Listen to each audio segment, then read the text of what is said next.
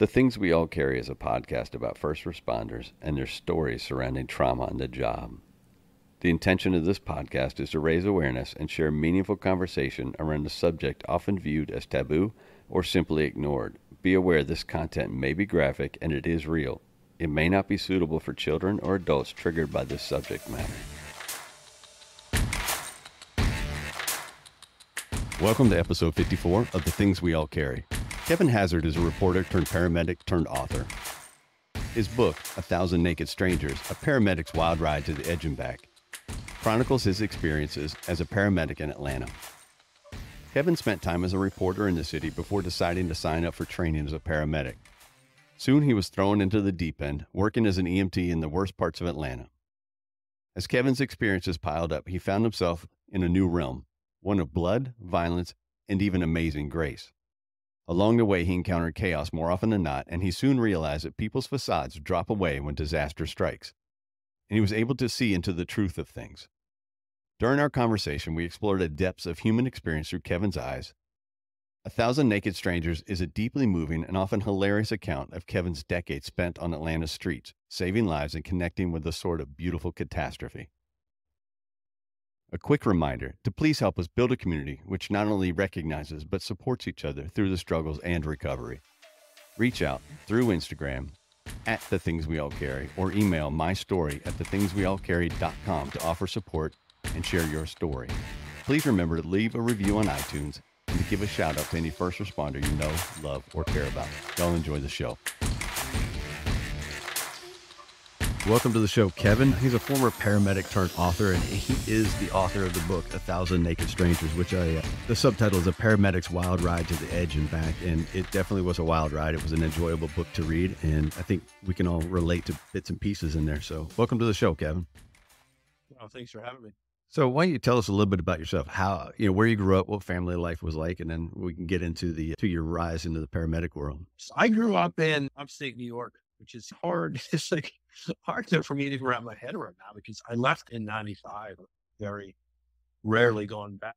But I grew up in this large Irish Catholic family, which is what most people up there are. And from a fairly young age, I was like, man, I'm ready to be on my own. I'm not a joyer. I'm not the type to want to be in a fraternity or get a tattoo with an EMS symbol on it. There's nothing wrong with doing those things, but I just don't like to be identified by what I do or people around me. Maybe I'm a little bit more than I like to admit. From a young age, I was like, I kind of want to get away from all these people who know me so well and do something on my own. Starting from when I was quite young, I knew that someday I was going to go to school. And when I did, I was going to go to school far away. And those are like my main precondition to college was that it had to be far. And then it needed to be a cool place. Like I wanted it to be a destination. I wanted it to be a city I loved. And then I wanted something about it to feel like an adventure, which is a weird way. Like that's not how most people look at college. Like people would look at it more academically if they have any sense. And that's just not how I look at the world. I guess I'm more of a romantic and a pragmatist. And that led me to Charleston, South Carolina, which is a world away from upstate New York. And I went to school and loved it, had a great time, and then graduated, I think like a lot of people do, uncertain what I was going to be or do with my life. And what threw that really into sharp relief was that I was dating and then later married this type A personality who just always knew what she was going to do. And if you're young and lost and you're next to this person who is not lost in any way, it's panic inducing. You like, what's wrong with you? When in reality, like in hindsight, I'm like, there's nothing wrong with her. What was wrong with her? How did she know what she wanted to do so young? But that process of trying to figure out, being forced to ask myself, like, okay, what is it you want to do? Led me to writing. And that's how I became a reporter. That's where things started to fall in place for me. And my path seemed fairly clear right up until 9/11. And it is difficult now to look back and understand or be able to like remember that sense of collectivism that existed immediately post 9/11. But the country was coming together. We had just gone through this terrible thing and we were all caught unawares and drew together in order to overcome it. And part of the result of that was this sense that people had, I need to be contributing to the larger good, the greater good. And I was looking around myself. I was very young. I was in my early 20s. Loved reporting. I loved writing, but I didn't love being an observer solely anyway. And I felt like, all right, if I'm going to have something to say about what I'm seeing, then I probably need to do something at some point. And I think, like a lot of people, I didn't know what I mean. I didn't have any great desire to join the military. So I knew that was not going to be my option. I had very little experience with emergencies other than the one in which I panicked. A 19-year-old kid witnessed an accident on the water, far from help, and just freaked out. So there was nothing that would suggest that this is a career that I could do until I witnessed some firefighters at work one night, and I watched them and watched the way they carried themselves and the way that people interacted with them. And I thought, okay, these guys are onto something. I don't know what it is, but I think maybe I'd like to figure it out. And that was the moment. It was very much an unplanned, impromptu, just a story of my life like this. Oh, why don't I do that? And so very quickly, I went from being a reporter to being at EMT school. So when you get into EMT school, do you stop the reporting, or do you continue both at the same time, or how are you making it through school? I was delivering newspapers at that point. So I take a night school. Reporting you work at a daily newspaper. Like, you're there early in the morning, you're there late at night. It's a grind. Like, it's something you've got to throw yourself into. So there was no time for that. I had to quit. And I delivered papers because we were young enough, so we needed some extra money. Not that was much money, but my wife was making enough to pay the bills, and I just needed to contribute while I was going to school. That's really what I did. I just worked as a paper boy, which is a really surreal thing to be when just a couple of months before you were writing the newspaper.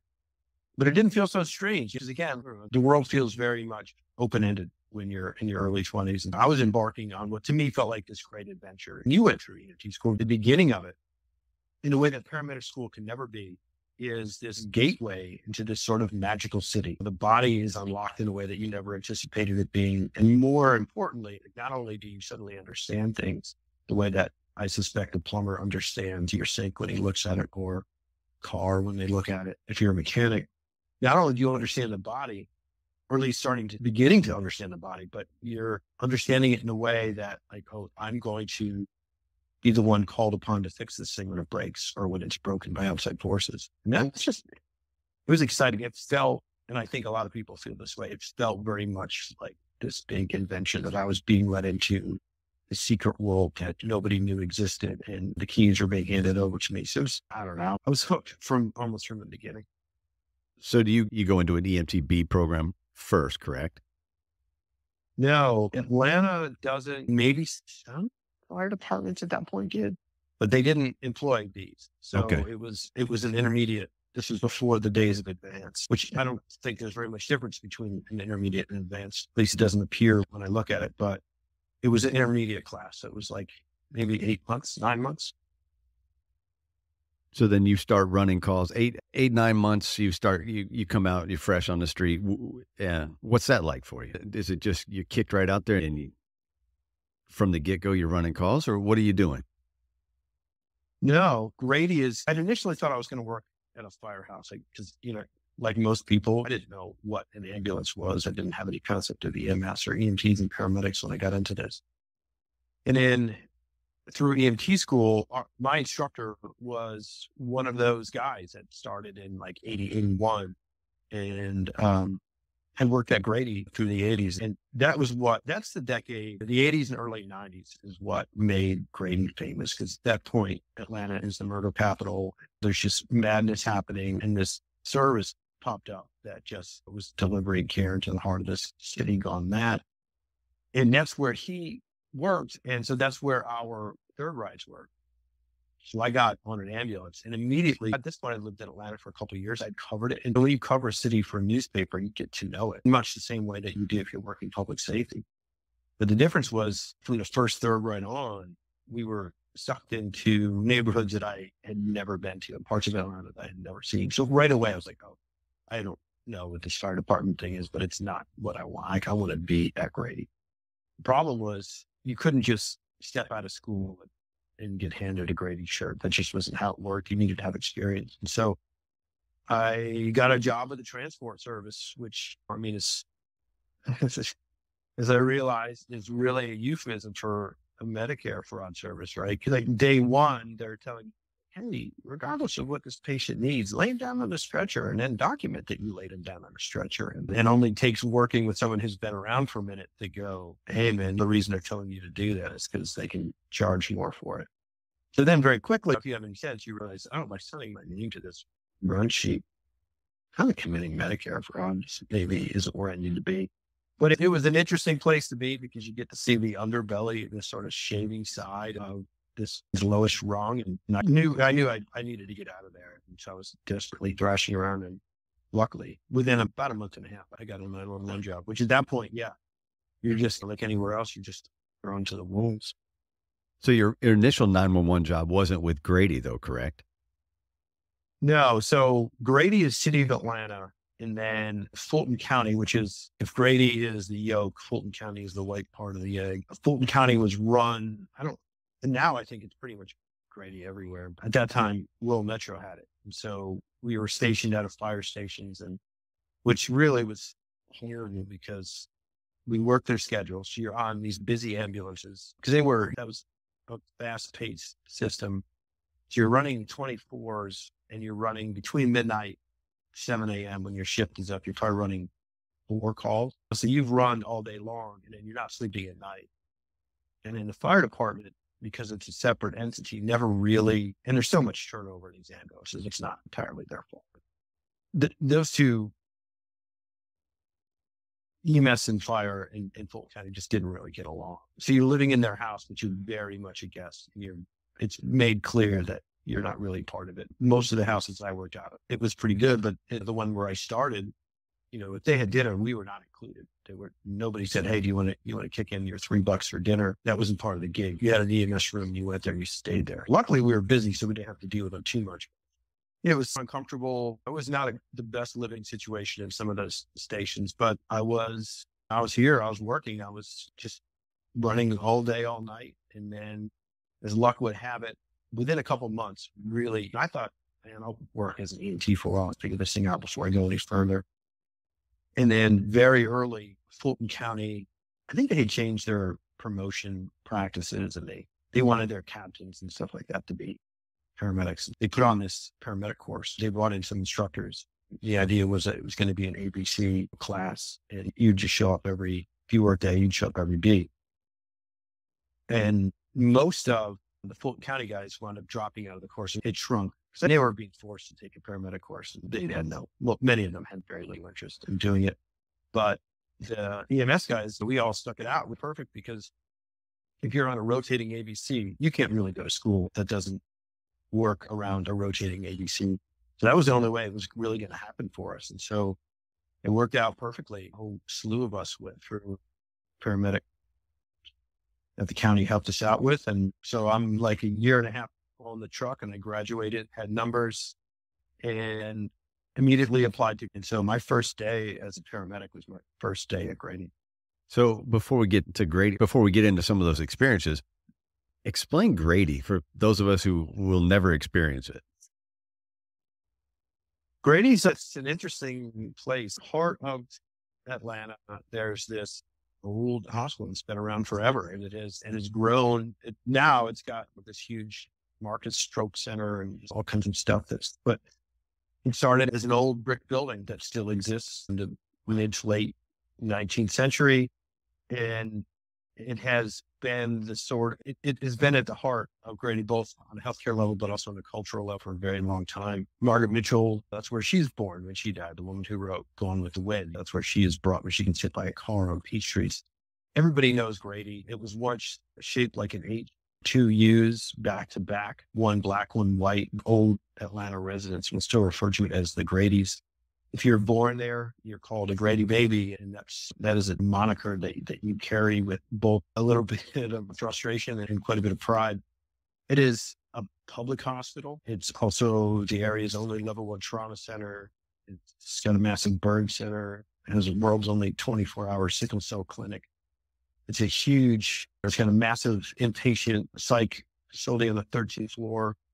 It's where the city jail, the county jail, and the federal penitentiary bring their prisoners. So there's this jail in the bottom. It's a big, sort of swirling, crazy place. And in the city of Atlanta, that's who employs paramedics. We are not, you're not working for a private company. You're not working for the city. You're not working for the county. You're not part of the fire department. You're a Grady employee, which was really nice in a lot of ways. You get to know doctors in a way that I think you probably don't in other services. If you wanted to pick up an overtime shift, you just walk into the ER and sign up for one. So you could work as a tech instead of riding another day in the ambulance, which was a huge benefit. But we had training that was available to us to the hospital. So it was really incredible. But Grady it's an institution in Atlanta. It's revered, reviled in ways that I just don't know that any other, maybe Cook County in Chicago, maybe Bellevue in New York. Like it is that sort of, it has that sort of presence in Atlanta. When you say it's feared, do you mean it's feared from the people going to work there and the anticipation of what may happen when you're there or when you're running out of? I think that's how it sits in the city. And the way the highway goes, there's this thing called the Grady curve when you're going south on the highway or north on the highway, and it suddenly does this hard 90-degree jag turns and then goes south again. And what it's turning around is the hospital. So it sits in the center and is just a huge building that you pass from a distance. And so I think a lot of people look at it as this Gotham kind of thing of just sitting out this, what's a Markham Asylum in Gotham.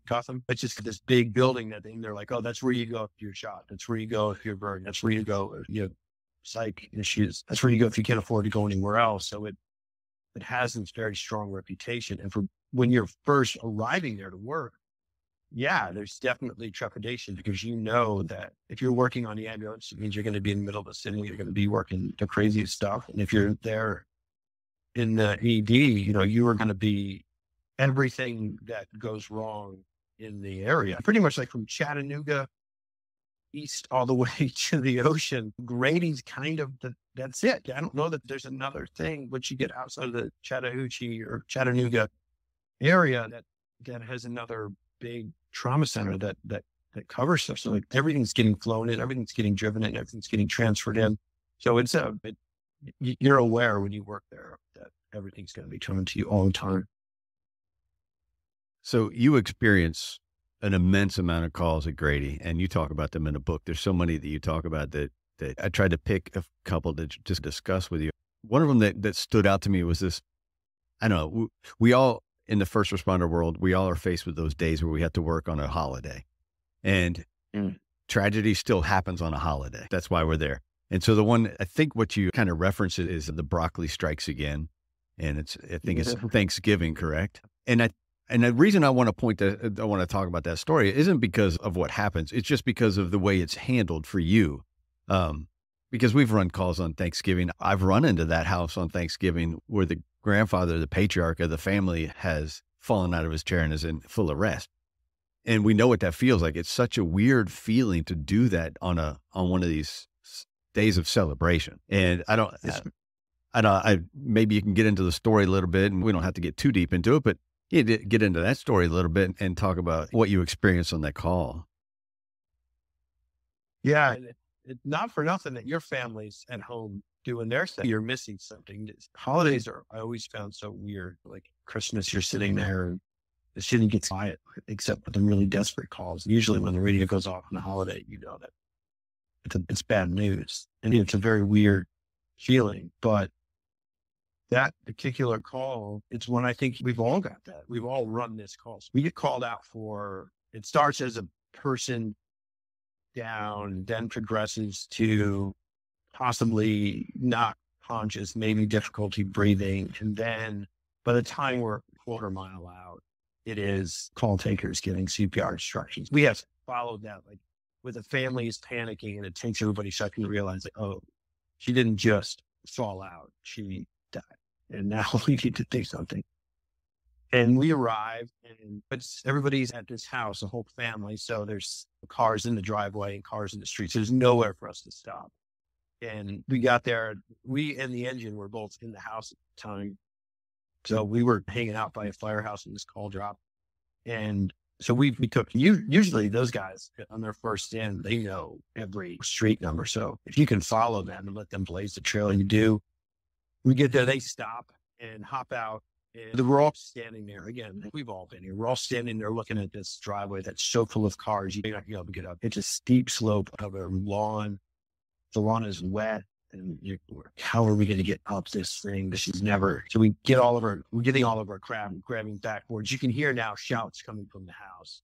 So the firefighters, they run inside with their jump bag, and my partner and I throw all of our gear from backboard to suction, the whole thing, drug box, monitor, and all goes in stretcher. And we're finding our way up the steep, bloody lawn with the help of the captain had stayed out and helped us drag it up the lawn. And then we get through the door. And again, we have all been there. You can hear there's someone in one room crying. There's two guys that are arguing. And it turned out that was what kicked this whole thing off. As two of the sons got into a fight, and they're shouting at each other over a meal. And grandma tried to say, everybody calm down, but she had some food in her mouth, and she took a breath to be already yell over the noise and sucked in this broccoli, or maybe she was just upset and she had this broccoli in her mouth, whatever it was, but in goes the broccoli, down she goes, boom. She hits her face to the table and then slumps underneath. And she had on, I guess what you'd call a house dress, this huge one piece, like baggy, flowy thing that's all wrapped around her. And firefighters are trying to drag her up from underneath the table, and chairs are tipping over, and people are slipping out. And until we drop down next to her, and everybody's got their own flow in these calls, but usually my partner he was teching, and he would focus on the monitor and the shocking first. And then I would just set stuff up, like open up the airway roll, and pop drug bag, all that kind of just get stuff ready. And he puts the pads on. And I think this particular one, by the time we got there, she was an anesthesiologist, she was EEA maybe. So there wasn't going to be any shocking. So one of the firefighters just dropped down and starts crunching away. And my partner grabs the laryngoscope and lifts up, and I hand him the tube, and he's pushing. He's like, something's not right. So he leans way down, and I hand him a flashlight and pokes in. There's something in here.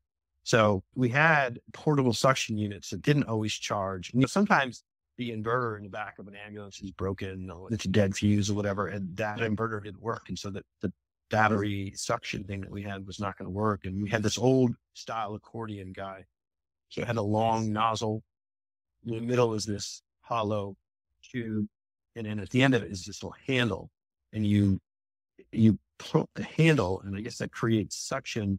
And eventually, if you pump it long enough and fast enough, you will get enough suction to pull something out of their mouth. It was the most inefficient thing you can imagine. And it made it so like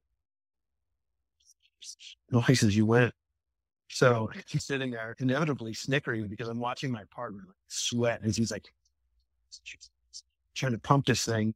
And everybody's watching us, and the firefighters know what's going on. Like, they're aware that we have maybe the world's worst piece of equipment in our hands, and that's what we're using to try to get this thing out. And he's got that in one hand, and he has the forceps in the other, and he's just hoping that he can get enough of this broccoli into the suction thing, or whatever it is at that time we did.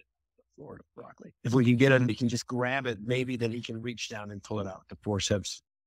It took a long time, but eventually he gets it out, and he grabs it, and he looks at me, and we're both stunned because this is it was like a full broccoli floor. This is not like a little wedge of a roll that kind of went down the wrong way. It's just quite an achievement. And off it goes, and then he drops the tube, and now to the hard part, which is getting her out of the house. And her dress has been cut down, at least the top half of it. And of course, there's nothing on underneath it. And so we are doing compressions, we're ventilating, and we're trying to lift and carry.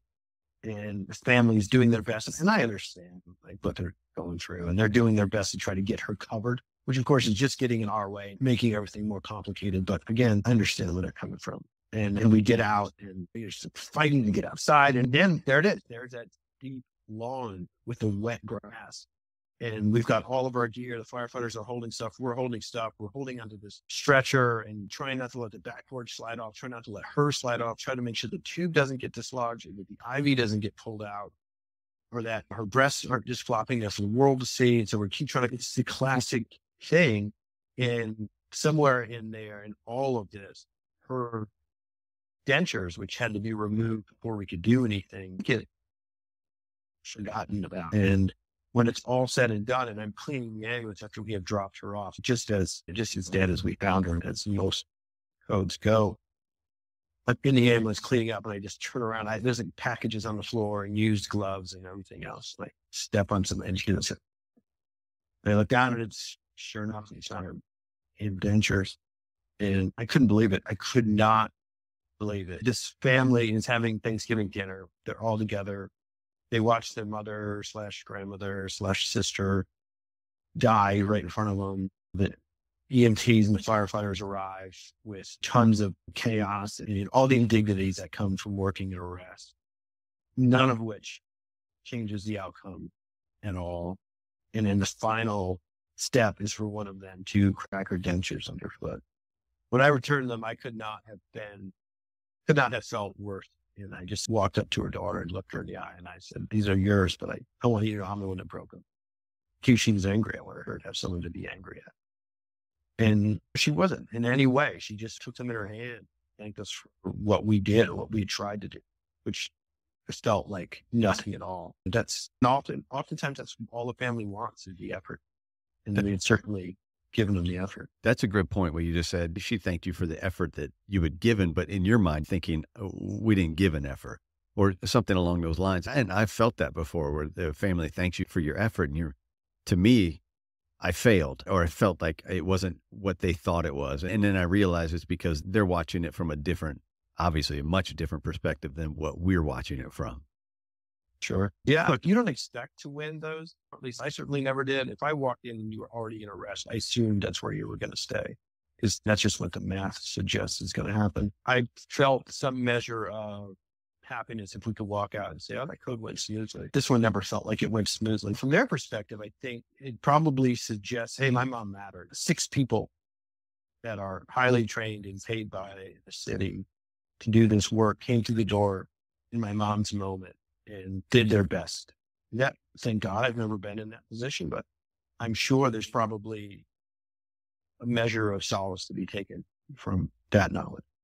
I think that's massive. That statement that, hey, my mom mattered. I think that's exactly why I go into those situations with that kind of respect for the family. And you obviously have the patient to deal with, and it's controlled chaos when you're dealing with a patient. And sometimes something happens at the wrong time or something's said at the wrong time, but it's shifting that focus from the patient to the family and making sure that they know that you're doing the best for that patient at the time.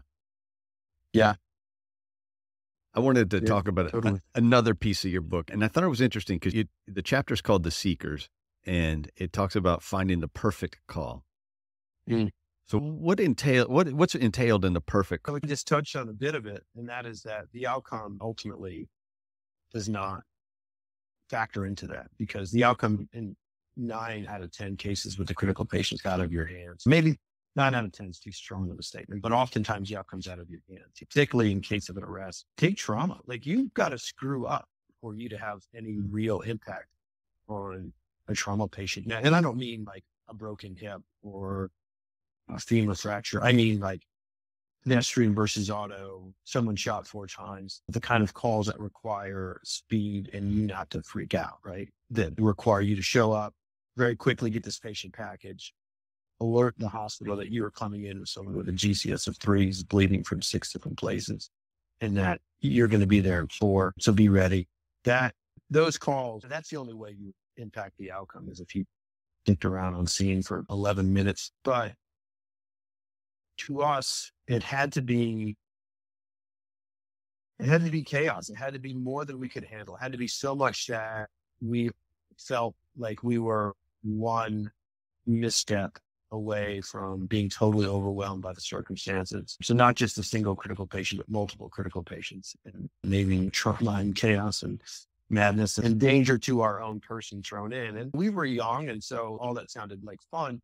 But the reality is, I don't know that anyone's ever joined the military, not normal people anyway, but no one's ever joined the military thinking like, I'm going to go shoot some people. But you don't also, I would guess, having not done it, most of these guys probably don't join the military thinking, I hope I spent 20 years living in nowhere, Missouri, working at some base and shuffling papers and training. Like, once you've gone through this training, you've decided that this is going to be your lifestyle. You want to carry it out. That's certainly the way it was for me. You go through EMT school, you go through paramedic school. You want to use the skills that you've been trained to use, and you want to be the one. And so it's not a question of hoping that something's going to happen. The question is, this is going to happen. Like at some point, because you hear these calls, you're sitting in the ambulance on a quiet Saturday and you hear some other crew get dispatched to something. You're like, damn, I wish we got dispatched to that. So these things are going to happen and you just want to be the one to be there when it did. And that was the thing. We wanted, wherever there was going to be madness, we wanted to be the ones that were going to be there to receive it. So do you experience what you believe is a perfect call?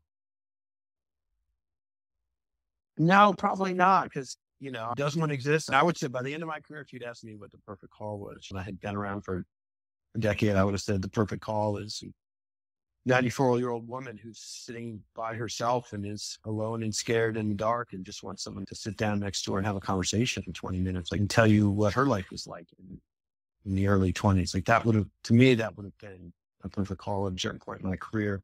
At that time, again, it was madness. And so we came close, I think, to one. It was a call that went out for shooting. We happened to be around the corner. When we got there, I just remember stepping on shell casings, like crunching shell casings, being like, holy crap, whoever shot this dude shot a lot of times. And then immediately realizing it wasn't one guy, it was 3 or 4. And one of them was shot in the face, which I remember the bullet went past his upper lip and knocked out some teeth, like really crashed into his hard palate. I mean, he was just sitting there with this surprised look in his face, like, oh shit, what am I supposed to do? And because there were multiple people shot, some of them critically, we were going to move fast. We weren't going to horse around it. So there was another unit that said, hey, do you guys want us? You come, we're about 6 out. And we said, no, we got it. So we did. We very quickly assessed, packaged, and then we're on the road. And it was, as those things are, it was a lot of things happening very quickly and police everywhere. And news helicopters overhead that are chopping up the air and crime scene tape snapping in the wind and all the sort of things that you used to, that metallic smell of blood everywhere. And we got to the hospital and it wasn't until we were getting out of the ambulance that I saw this blood spot on the wall. And the kid who had been the quietest of everybody had been shot in the lower back. And he didn't think. We said, hey, are you hurt? No, I'm good. And he was just standing there so stoically that it didn't occur to us. I guess ultimately he was just worried about his friends, or he was in shock. But he just sat there quietly. It's not even like he was sweating and pale the way some people can be when they've been injured, and that's when you're like, oh, I bet if we take off that big leather motorcycle boot, your lower leg is bleeding from an open fib. It was in that kind of situation. He was just sitting there quietly. He was on the bench, and when he stood up, there was this blood splotch on the wall, and that was a huge, record scratch. Holy shit, this kid's been shot in the kidney, which changed everything, as you can imagine. And we walked away from that feeling like the tingle of, wow, that was a crazy call, but also, wow, that could have been a much worse situation, because somehow this one kid who claimed not to be injured at all was injured. And I don't know how we would have known it, but if somebody says, no, I'm not a patient, we just take it for granted that, no, they're not a patient. It could have been a ugly moment. And I guess it's probably, I don't know, at that time in my life, that was probably as close as I came to what I was looking for in terms of spiraling madness. But there's so many crazy situations. I don't know. I liked the investigation part of it. So maybe if you get called out to somebody who's dead and they lived by themselves, and so there's no family member to console or to have to contend with, and you can just walk around and try to piece together, like, all right, what was their final hour? Like, what was going on? That to me was as interesting as anything else. Hey guys, quick break right here just to check in and thank each of you for listening to the show. Your support has been paramount, and I appreciate all of you. I have one request, though. I need you to share the show with everyone you know. Help me get the word out and spread these stories as far and as wide as we can. While you're at it, please leave a review of the show wherever you happen to listen. Feel free to reach out to me at any time to share your story, to talk, or to pass on suggestions. Let's get on with the rest of the show. Later in the book, you have a chapter and you titled it Hubris. And I think that's a great word, because I think at some point in everybody's career that you're going to experience that feeling. And maybe you can go into that a little bit more about what you were discussing in that chapter. Yeah, I think I think a lot of people reach that point. You've been doing it a while and you think, I got this until I know what's going on. I have everything under control. And what's the phrase you hear people say, use Paragon? I certainly never felt that way, but I think a certain amount of hubris becomes almost inevitable if you're not really on guard for it. You have to be really confident that you know what you're doing. You have to be confident you can handle scenes. And you also have to be confident that in a situation in which 10 different people are giving their opinion, that yours is the right one. Because I don't know that I was ever on scene with a rapidly crashing patient, not like a critical patient, where you walk through the door and someone's just critical, whatever, but a rapidly crashing patient who maybe the last thing to say is, oh, die. And then very quickly, or don't let me die. And then very quickly they begin to die. Those are the ones where everything gets dumped on its head and people tend to come unglued a little bit. And I don't remember ever working one of those calls where I didn't have 5 different people saying, I think we should do this. I think it's this. I think you should do that. And what you learn very quickly as a paramedic is, man, none of these people are going to be standing there in the ER explaining to the doctor why I did what I did. So like, to hell with what they say. Like, I need to be convinced that what I'm doing is right. I need to do my assessment. I need to make a decision based on that assessment. And then I need to follow it through. And I need to keep an eye on this patient and know that maybe my interventions aren't working and to change my course, or maybe I made the wrong choice initially. But like I had a call at a nursing home one time where they were very aggressively doing CPR on this person that they were insistent was choking. And he had these nuts, this can of mixed nuts next to his bed. And I was like, you sure that's not? He's not having an allergic reaction or something? Just the way they described it, things sound like choking. You know, like he eats those things all the time. And it just didn't feel like joking to me. And I remember his skin had a funny reddish mottle to it. I was like, I don't think this is choking. So I let them do their thing while I got the stretcher ready and then moved him over. And I didn't continue any, he was lying down and they were doing some sort of supine Heimlich situation.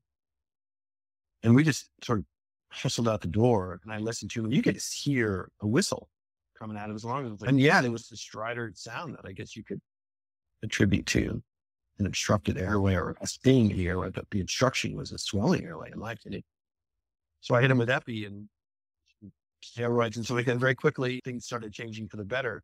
So you do those things often enough, or you walk into enough situations in which somebody is very aggressively treating a patient who's hyperventilating as though they're a patient with a very severe asthma attack, and you suss out what's going on, come up with the right answers, and then discontinue their treatment and do your own, and lo and behold, you're right. You do that enough times and you begin to believe your own press. And my partner and I think the guy that I was working with at the time that I wrote this, we had it out with the fire chief because he was wrong and we were right. And we weren't going to back down. And I think when lives are in a line, that's the smart thing to do. But once imminent danger is over, you also need to realize that his fire chief is probably he's going to put you over a barrel because he can. And we just didn't even consider that. And we just disregarded what he had to say and did our own thing. And until we got back to the hospital, we had supervisors everywhere ready to ream us out as we tick up the chief. But those sort of things, there's a lot of ways that you can get a little too full of yourself. It was around the same time that same partner and I walked into a really bad situation in a housing project, which didn't feel the need oftentimes to wait for the police. We just was like, oh, we can handle this. We just go in. And it was an assault call and we just rolled in. And what we didn't realize is this is a woman who'd been beaten nearly to death by her boyfriend. And they did not like the boyfriend. They really liked her. And housing projects, if you've ever been in one, they have a tendency to be crowded. People are out in the streets. There's a lot of people there and they're always out and about. They know each other. They all know each other. And so we came out with her and we were way in the back of this place. And there was no easy way to get to our ambulance because the way the buildings were laid out. Then once we were in our ambulance, there would have been no easy way to get out of it. And when we opened it to come out, the crowd had already been in the streets and outside and yelling and aggravated when we arrived. But we stepped out with her and they took one look at her. They really freaked out. And they kind of had nowhere to turn their grief or all their emotion but on us. And so very quickly, they started crowding in on us and there's a lot of yelling and something's being thrown. And kind of look at my partner and go, shit, this was a huge mistake. We have stumbled into a very explosive situation. I had no idea how we're supposed to get out. And at that exact moment, two Fulton County marshals who happened to be, I think they were in the area serving a warrant, and they heard my partner go over the radio to say, "Hey, we're in a bad spot here. We can use some help." And they came flying over in their cars over the grass, and scattered the crowd and got us out of there. It was kind of one of those close calls. And in hindsight, like, man, thank you, those two guys being there for us. But yeah, it's easy to get yourself in trouble when you overlook the fact that you are walking into an inherently difficult and dangerous situation. So as you go through your career in Grady, how do you deal with some of the things you're seeing? How does it affect your life, or does it affect your life? Does it affect life outside of the job? And if so, how do you handle that? I didn't think it did necessarily negatively for quite some time. And you do this job for a while, and it builds a lot of confidence, both in yourself and in other people have confidence in you, which is a gratifying feeling, especially when you're young and in your 20s, people not taking you seriously. And then suddenly everybody knows, oh, this is someone to turn to when should things go wrong. Or this is a person who routinely walks into things going wrong. And it's a good feeling. And that's what I was kind of able to lean on for the longest time when I wasn't there. But it does begin to build. I think the world is different now, but at that time, if you had a bad call, if things went wrong, whatever, you were having a hard time dealing with it, you just kept that to yourself, and you were encouraged strongly to do it. I remember treating this, it was a woman, it was a delivery of a 22, 21-week-old baby. Started as abdominal pain. As we were loading her to her stretcher, she just delivered. And this kid came out, he was the size of a Coke bottle. This is very small. And was in full arrest. You could call him, maybe that's not quite the right term, but he wasn't breathing. He didn't have a pulse. And we resuscitated him and arrived at the hospital. And I don't know that the prognosis for that kid in 2009 at 21 weeks was very good, but we did everything we could to the best of our abilities. And I felt pretty good about how we had reacted. My partner and I had reacted. And somebody said to me, and this just echoed things that I'd heard throughout my career, but somebody said to me, "Yeah, great, you did that. Cool, but don't tell anybody about it. Like, just put that under your hat and keep walking." And I'd been around long enough to know that was the case anyway. That was just a reminder that, hey, if you do something good, you just keep your mouth shut. And so that's what you're supposed to do with the good things. And what are you supposed to do with the bad things? And of course, the same was true. We would have those, we would call those like after action debrief sessions. And inevitably there'd be somebody walking through the room.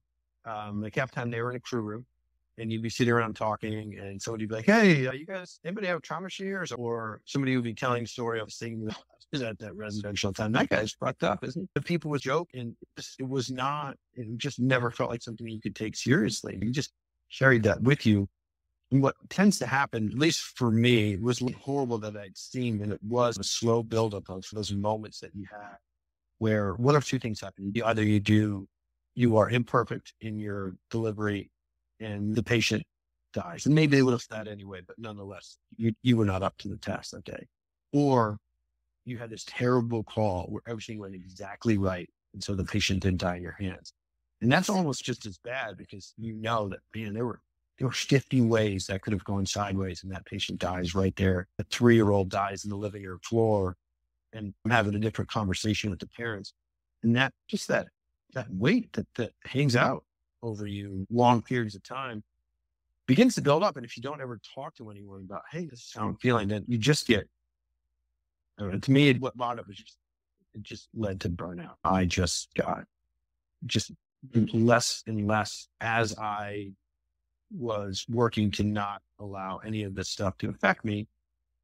You also wind up not allowing the good stuff to get through, and that wall that you put over yourself, which is theoretically protective, keeps everything out, the good and the bad. And you wind up just running calls. And I was pretty confident by that point, but I was also probably not a lot of fun to be around. And I remember somebody saying to me one day, like, "What happened to you?" And it was somebody I hadn't seen in several months. And I didn't even know what he meant at first, but over the course of a couple of weeks and examining the question, and realized, well, I'm really burned out, and maybe it's time for me to make a move here.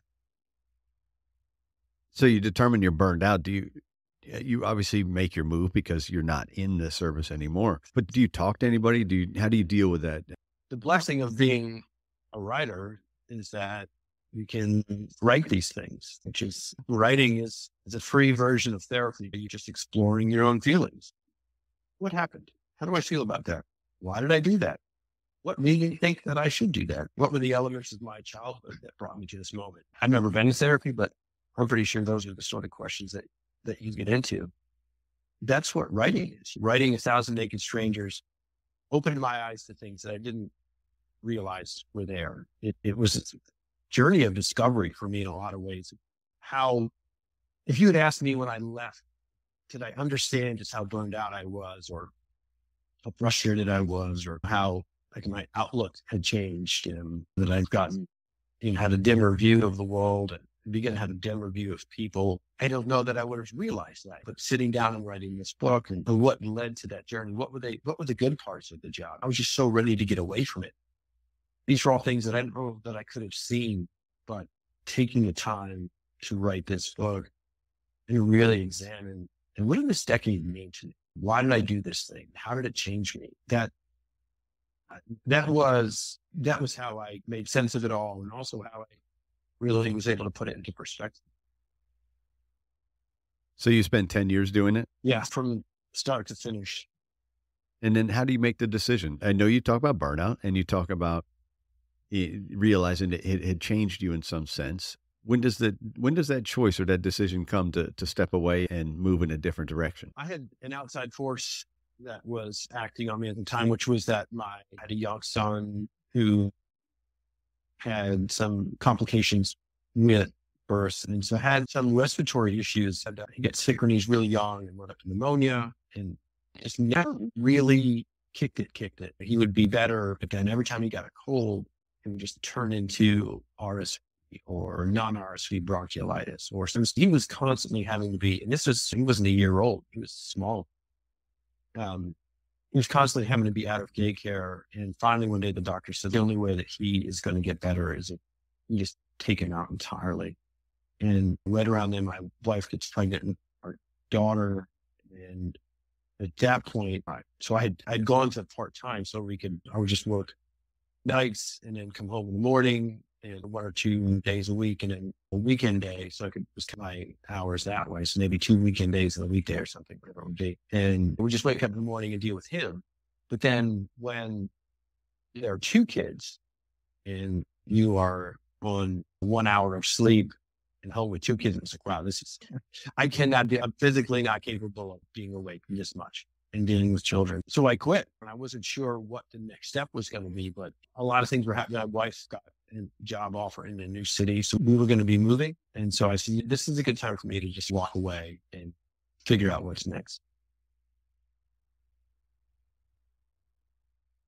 One of the things I talk about on the show is just that, deciding when to step away, and how tough it is for some people, especially firefighters, I think, to step away from it, because it's almost like a case of intermittent reinforcement. You get these little bursts of excitement followed by not severe, but sometimes prolonged lulls in action. And it's almost a stronger way to keep you hooked on the game.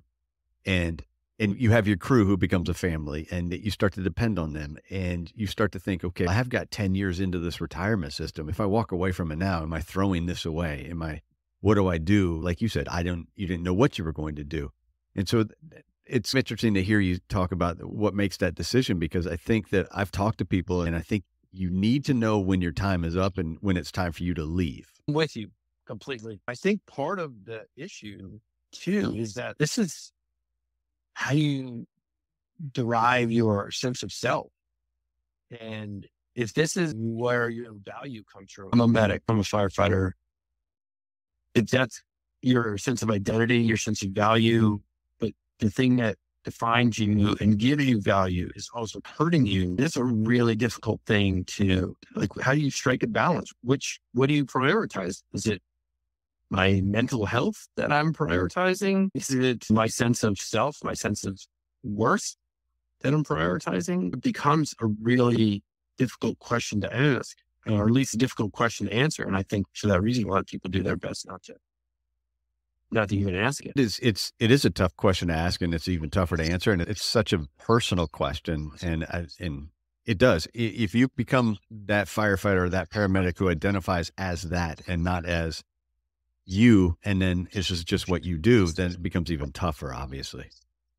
So I just want my audience to be aware that if there comes a time that it's affecting your mental health and it's affecting how you interact with the world, it's probably time to A, get some help, and B, maybe step away from it. Yeah, I think that's the question. And I don't know, I think we're in a better place today than we once were. They're more willing to seek help or to provide help. There's a little bit less stigma attached to being like, man, I'm having a hard time with this. There's a friend of mine who was a SEAL sniper by any metric, a tough dude. And he has this support dog. I challenge you to walk up to him and look him in the eye and say, you're weak for needing a support dog. Nobody's got the nuts to do that. And the truth is, if that should show you all you need to know. Like, he's as tough a guy as there is, and yet he needs some help because he's got some stuff that really haunts him. And if he can do that, if he can reach out, then not only does it suggest that it isn't a sign of weakness to reach out, but it suggests that, like, any of us should, because that's certainly as macho a culture as there is. And for him to be like, yeah, okay, this is something that I could benefit from, then I think certainly the rest of us should view it that way as well. So we've talked this whole hour now about 1,000 Naked Strangers, but I also wanted to briefly touch on American Sirens some, and maybe you can give a synopsis of American Sirens and why that's such an important piece of history. Yeah, look, I think that it's a huge story, and it's funny. It's so difficult to sum up because it's so massive. But here's the knot of the story. This is why it's so critical. In 1965, if you have a medical emergency, what shows up at your door, depending on where you live, could be 2 volunteer firefighters, 2 police officers, or 2 undertakers and a hearse.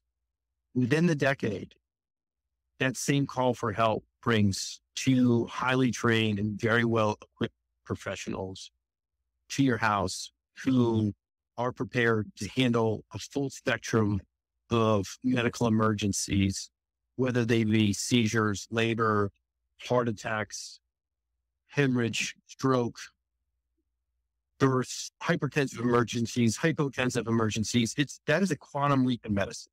And the way that we bridge that gap, there are a number of things that come to life in the late 60s and early 70s, but a huge part of how we bridge that gap is Freedom House Ambulance. It is in 1965, when the white paper was written, that nobody really has a solution for how we're going to fix this problem of there not being trained professionals there at your emergency. This Austrian-born anesthesiologist who a decade before had invented CPR sits down by himself and invents out of whole cloth what we would today call the first paramedic curriculum. And he recruits 24 young that are called the Hill District in Atlanta, in Pittsburgh, that the world had decided didn't matter.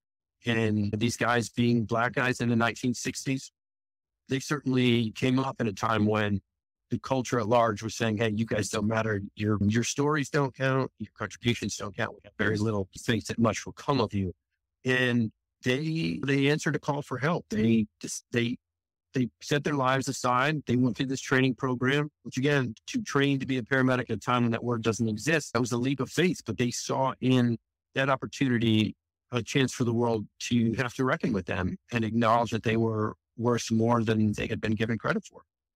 And from 68, when they take their first calls, until 1975, when the city shuts them down rather unceremoniously, they served the city of Pittsburgh with incredible skill, honor, and grace. And they notched a number of firsts. A lot of what exists in the world today in terms of EMS was born out of their efforts.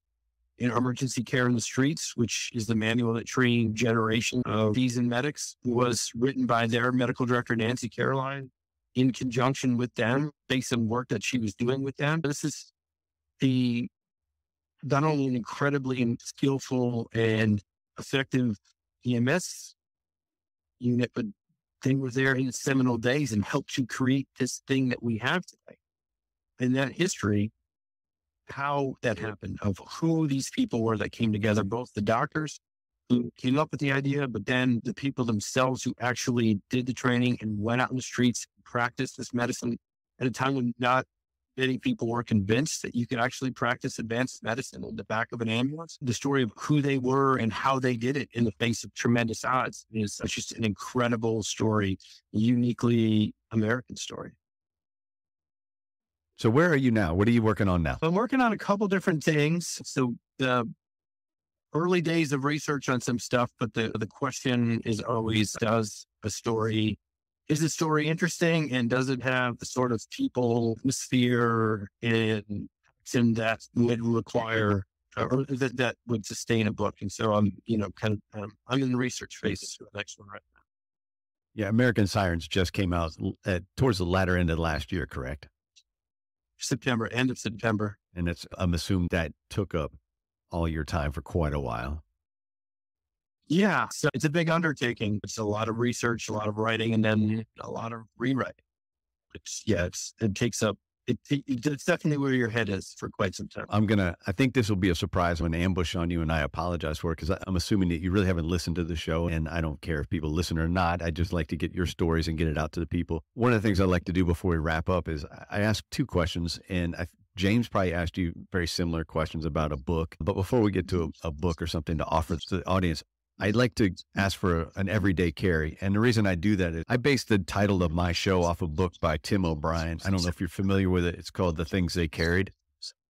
And it's, yeah. Okay. So you're familiar with the book. So that's where I bastardized my title from, because that book held some meaning for me when I read it. And I think it plays well into what I'm doing here, because we carry everything into the calls, but we also carry a lot of trauma and memory and scars out of the calls as well. So based on that, I play loosely with what's an everyday carry, something you might carry with you that you're going to feel naked if you leave home with. I would have to say an everyday care for me would be, and it's probably not unique in any way, but my phone. And the reason for that is I'm constantly thinking about something or trying to work my way through a problem. And a lot of where that leads me is either I need to take notes on what I'm thinking about, or I need a point of clarification.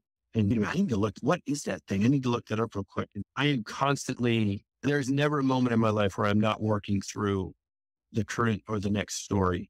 And if I didn't have an ability to jot down notes, because these things, something will pop into your head and it might be the perfect sentence. And if you're not there to capture it, it will go away and you will never get that back. And so whether it be notes on something that I'm thinking about, or research into something that is intriguing me and I don't know if I'm onto something or not, I need to have that ability to add to my brain, but then also record what has just passed through it.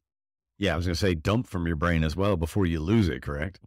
Is there a book out there? It can be, obviously you have your own books, but is there something out there that you've read lately, or maybe it's a favorite book that you would suggest to people, would add some value to the audience life? Yeah, a bunch of those. I think I'll do different ones than I did for James. I think Mountains Beyond Mountains by Tracy Kidder.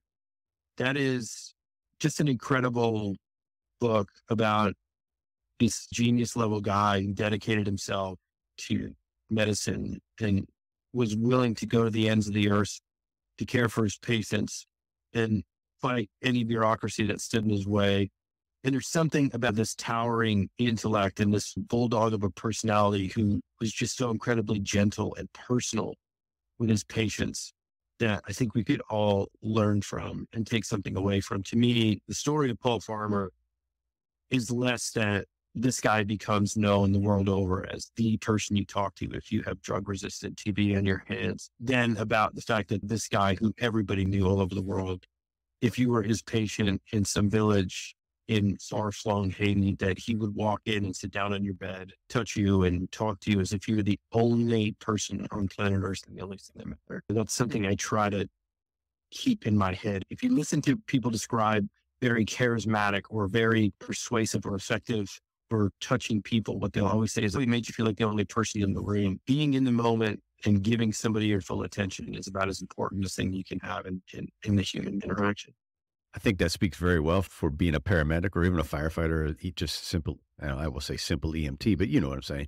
Yeah. That bedside manner is, if you can make them feel like they're the only thing that you're focused on, that makes a huge difference. That already makes that call go better.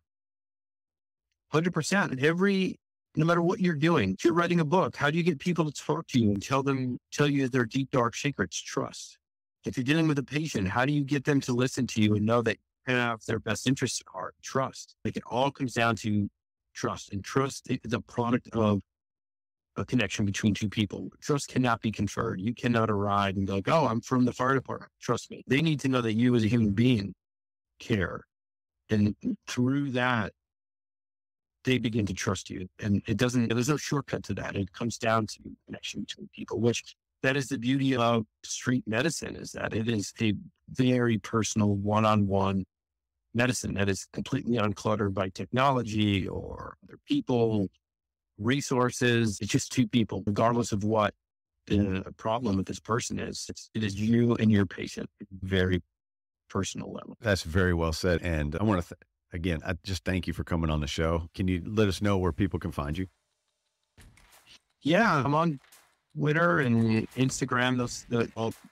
You look up my name, you'll find me. I've got a website which is so incredibly quaint. You can say that. It's kevinhazard.com. But yeah, I'm on social media and I'm out in the world. And the books are anywhere that you buy them. Awesome. I appreciate it. I will let you get on with the rest of your day, and I will give you a heads up. This will probably be out in a couple of weeks, just so you know. But I'll give you a heads up a couple of days before it's coming out, so you'll be aware of it.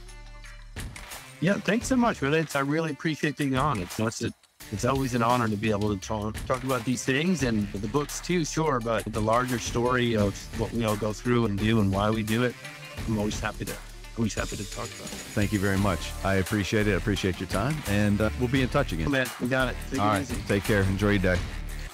You too. And we're out. Thanks for listening to another episode of The Things We All Carry. Head over to the website, thethingsweallcarry.com, for show notes, resources, and to sign up for the newsletter. Until next week, take care of yourself and remember to check in on each other.